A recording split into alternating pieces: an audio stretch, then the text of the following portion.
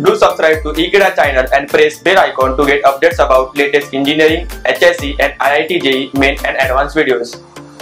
In this video, we are going to see Supernode Analysis, that is application of KCL whenever a voltage source is present between two nodes with dependent sources present. We will see in this video. So here is the problem. We are supposed to get the node voltages present in the circuit. So there are so many nodes they have marked, and we have to get potential of all the nodes. Now while solving, what we'll do, out of the 5 nodes, one has to be a reference. So what we'll do, we'll take a reference point over here where the negative end of a independent voltage source is connected. So let's consider this as a reference. Then potential of this node we will take as Vx. Why Vx? If you see carefully, if this is a reference, this will automatically go to node number 2 and the potential of this node will become a Vx. Similarly, this negative is connected to reference, so potential of the node number 4 will be Vy. Over here, let's consider this as Vz. No need to mark over here because straight away this potential will be 12 volt. So the potential of this point is 12. So maybe we can mark this with a variable Va, but ultimately it won't be a variable as such, it's a known quantity and the potential will be 12 volt. That we will see later on. The important thing is that while marking the branch currents, so first priority will be given to the current sources. So current sources will maintain its current direction. Second priority will be given to the voltages marked by them to maintain the polarity. So plus minus is the polarity of a voltage given by them. In order to maintain that, current need to be passed like this, and in the last we will mark the current direction the way we want for the resistors. So I have marked the current directions like this. I have not marked the current directions to the only voltage sources. Over here it's independent and here it's dependent. Now what I will do, the first and the most important thing is that I will mark over here a Va minus 0 as 12, a equation of independent voltage source.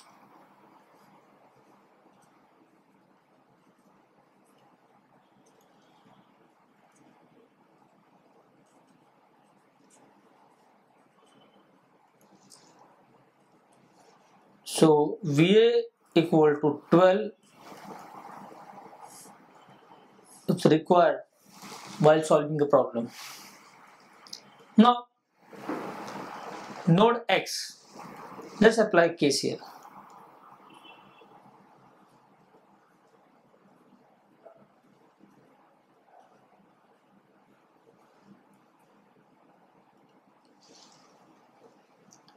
Incoming current is 14 ampere and these two are outgoing. This is Vx minus Vz upon 2 and over here Vx minus 0 upon 0.5.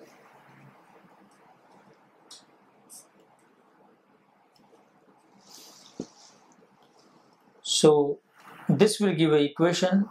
So now I will simplify this quickly. Vx by 2 is nothing but a 0.5 Vx and 1 upon 0.5 is nothing but 2. So basically 2 Vx plus 0.5, 2.5 Vx, no Vy term present and Vz is coefficient minus 1 by 2, so minus 0.5 Vz constant is 14 as it is equation number 1. Similarly, I can apply KCL to node Y. But hold on. See the problem, whenever I apply KCL to node Y, there are 3 branches but 2 are having a resistor, so there is no problem while applying KCL equation, but third is having a only voltage source, and that voltage source is a dependent voltage source. So theory tells we cannot apply KCL directly to that particular node where voltage source is present. Same is the hurdle for node number 3 also, because the voltage source is present between node 3 and 4, or rather Vy or Vz. So we need to write an equation of voltage source.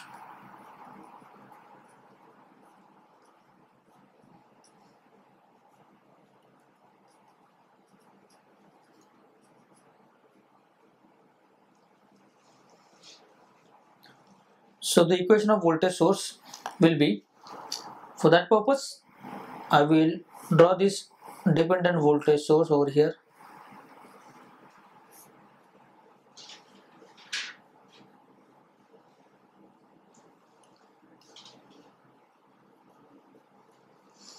Positive end is connected to Vz and negative to Vy. So this implies Vz minus Vy equal to 0.2 Vy is the value of this dependent voltage source. Upon simplifying, we will get 1.2 Vy minus Vz equal to 0 as equation number 2. Remember, we need 3 equations because 3 unknowns are there.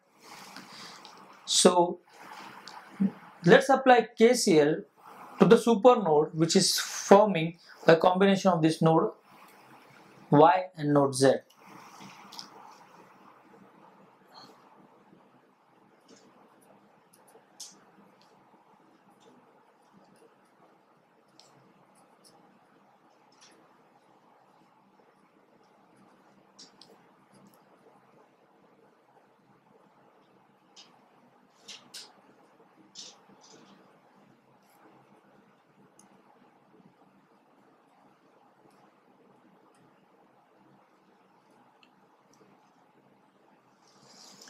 So once again, node Y having one incoming branch current which has started from this VA ending on Vy, and VA is nothing but 12. So I can say incoming current 12 minus Vy upon 1. Now I'll go to node Z and write the equation for incoming currents. So this is incoming current. So I added to the already present incoming current at node Y, Vx minus Vz upon 2, plus this is a current source having the value 0.5 Vx, which is incoming only.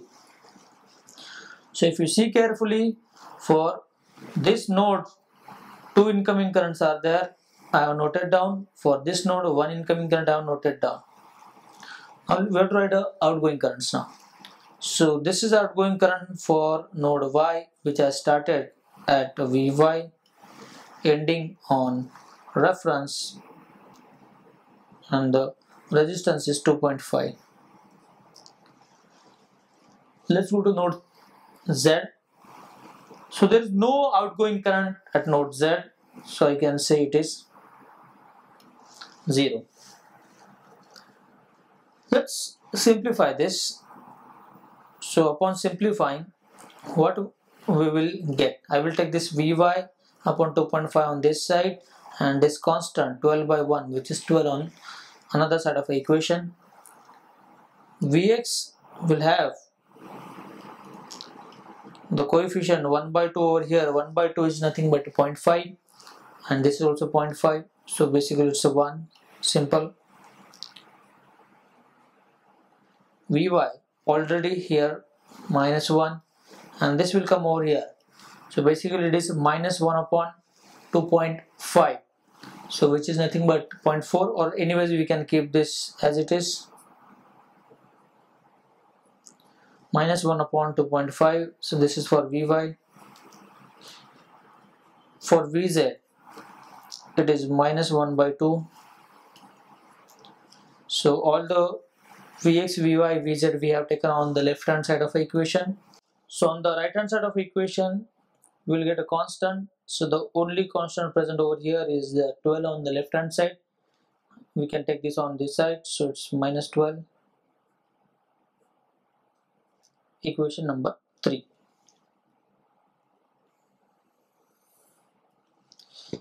So we have 3 equations and 3 unknowns.